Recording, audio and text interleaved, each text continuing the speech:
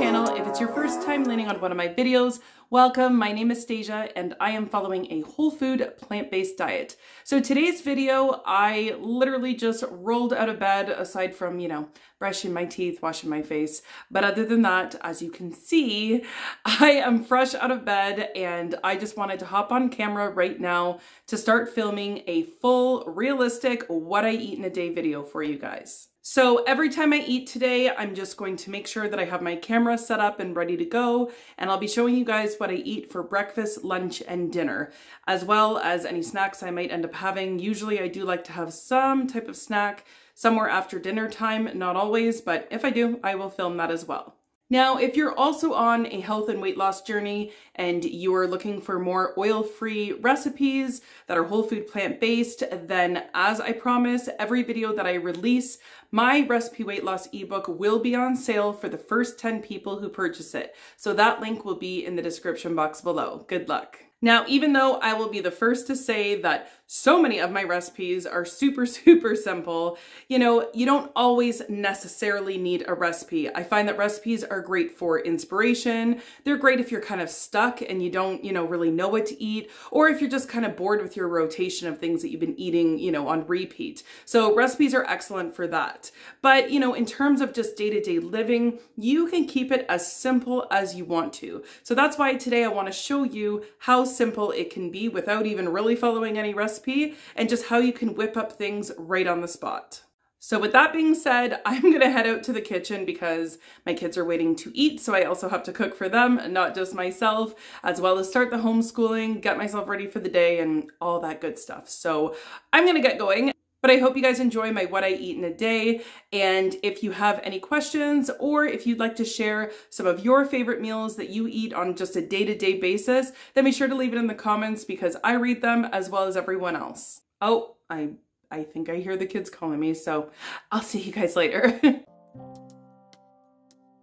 Okay, so I am finally getting a chance to have my breakfast after I just finished up with my kids. So I am just keeping it really simple this morning. I am just having some oatmeal. I just cooked about half a cup of quick oats in some water, and then I'm just going to top it up with some fruit. Right now, I am loving cherries, so as you can see, I am just dumping some frozen cherries straight out of the bag, as well as about half of a banana slice. I find that bananas and cherries pair really nicely together, so often I'll just use my frozen fruit.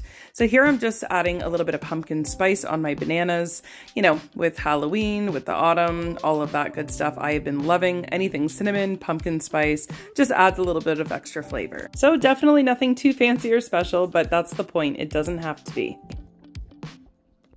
So for lunch today, I'm going with a starchy salad. I have some coleslaw mix that, as a lot of you who follow me, you know that I've been using this like crazy for both salads and stir fries. So I have a bag there that you saw that needs to get used up. So I just thought, you know what, I'm just gonna have a huge salad today. Here I've defrosted some raspberries and frozen strawberries that I got from Costco. I often do that just to eat the fruit straight out of the bowl like that as a snack. But today I was really feeling for something fresh, so I thought, you know what, I'm gonna mix it all into a salad. So here I just chopped up some cucumber slices, so I'm just adding that, as well as a tiny bit of avocado. I haven't been eating a ton, but every so often I will, especially with a nice salad. And here I just defrosted some cooked chickpeas that I made in my Instant Pot, took it out of the freezer, and I am just dumping that in my salad. As you're going to see, I left a little bit of chickpeas just so that I can whip up the dressing using it. And here I'm just adding a little bit of salt and pepper, and that's pretty much it as far as the foundation of the salad goes. I say it all the time, having your starches prepped in advance allows you to put together some really tasty meals in like under 5 minutes. So here I'm just making the dressing. The recipe for this will be in my description box below, but as you can see, I'm just adding some chickpeas, an apple, as well as a little bit of Dijon mustard there, and that's just a pinch of garlic salt. And here is a flavored vinegar. I actually found this awesome store not too far from my house, Evolution. They specialize in different olive oils, as well as different flavored vinegars. So there are a ton. It's actually a tasting bar, so you can go in there and taste test all the flavors. I could literally spend like an hour in there. But anyways, this is an apple flavored vinegar that I'm using. So I just added some of that as well as a splash of water and just blended that all up together. So the beans give it a nice creamy texture, and of course the apple and the balsamic vinegar gives it a really, really nice flavor. So here I'm just going to drizzle some on top of the salad. It's always nice to have a little bit of extra dressing left over, because just like the starches, it's one of those things that it's just so much more convenient and nicer when your sauces or your dressings are already prepped in advance. Again, it just takes away from the amount of time that overall meal takes to throw together. So here is the realistic version of what my salad looks like afterwards, which, you know, it's all going down the chute anyways. So here I just wanted to show you, you know, how much dressing is left over from the amount that I made. I like to put it in little individual containers, especially for my dressings that are a little bit more high in calorie density. This is not one of them, but it's just nice to have them portioned out. And they're also very convenient to have, you know, like this, so that they're just ready to go if I'm in a rush and I just don't have time to do all of that. I am all about little hacks that save us time. So it is dinner time, and I am dying to have this beautiful asparagus that I got from Costco. It is so fresh and so crispy. I'm just so excited to have this for dinner. So all I'm doing is breaking off the ends, as most of you probably know to do with asparagus, because the ends are quite fibrous and not very pleasant to chew into. So I'm just breaking off the ends, putting it in a small casserole dish, and then just adding a little bit of water at the bottom. Kind of helps to steam them when they're cooking in the oven. And then from there, I just kind of move them around to make sure that they all are a little bit on the wet side, so that the garlic salt and other spices stick to it.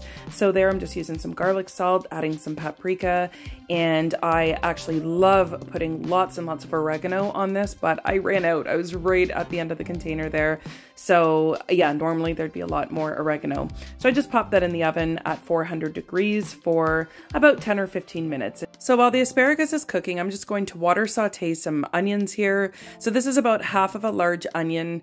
And yeah, I just water saute it on medium-high heat for about, you know, 6 or 7 minutes until, you know, you can see that they're starting to sweat out a little bit. And here I'm just using mixed vegetables that are frozen. I think this whole bag is like $2. It's super cheap at the superstore. So I'm just adding some of those in once my onions have cooked a little bit. So I make sure that those are all nice and cooked. And then at the very end, I'm throwing in some riced cauliflower. This is also frozen. I got this from Costco as well. But of course, frozen riced cauliflower is available pretty much anywhere now, as well as fresh. And you can also, of course, make your own. So here I'm just adding all of this in and going to pan fry the cauliflower.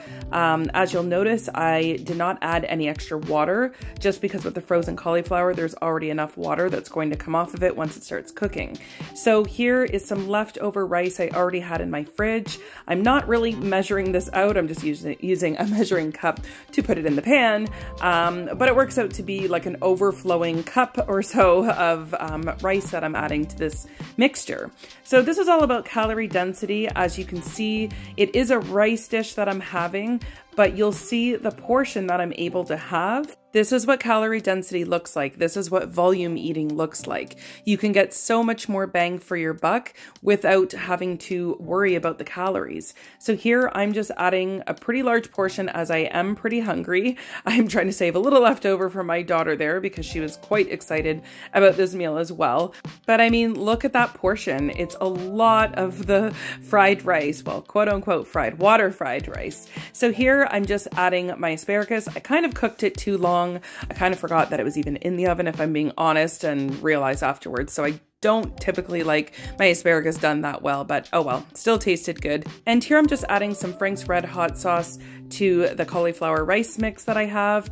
And ooh, it was on point. This meal was so filling and so delicious.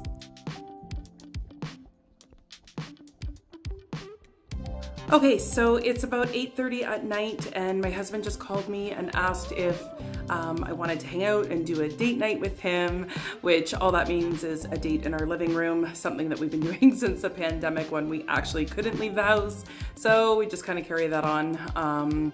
So anyways, what that also means is that usually he has a bunch of his snacks sitting in front of both of us, and yeah, that can be very, very hard and no fun for me. Now, I will say, not to totally throw him under the bus, he usually does try to do a good job at making sure there's something that, you know, that I'll want to eat, but I'm going to make sure of that tonight by already prepping kind of like a little vegetable and fruit plate. I just bought a lot of fresh fruit and vegetables, so I know I've got some good stuff in there. So I'm probably just gonna put together a little plate, maybe with some kind of dip or something, so that I will also have some kind of finger foods in front of me that I will feel good about eating. So when I have that plate ready and when I'm sitting down with my husband, then I will show you guys what that is.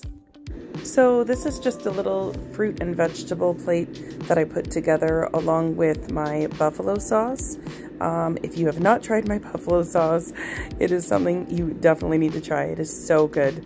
So I will be using that for my cucumber slices and my carrot sticks, and then just finish it off with something a little sweet with these delicious red grapes. I hope you liked today's video. Don't forget to check the links in the description box below for my recipes and my ebook.